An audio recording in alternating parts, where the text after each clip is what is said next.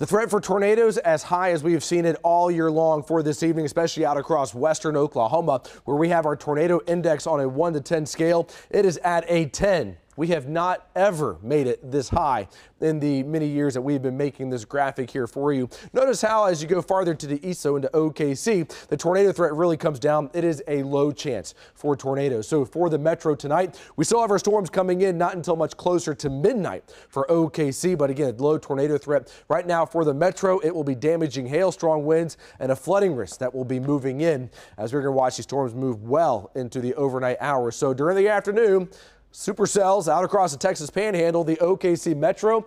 Afternoon commute is looking just fine. These storms move into eastern Oklahoma, still having that very high tornado threat. Storms begin to move up to the northwest. By then, we only have 1 or 2 supercells still ongoing by about 8 o'clock. And then we start watching storms moving out of the southwest as we go much later into the evening. And these storms will move into the metro well after midnight. So it is a very busy day of severe weather threats across Oklahoma. Of course, we have all of our crews out bringing you the very best pictures and providing you with the most technology as these storms move into the region.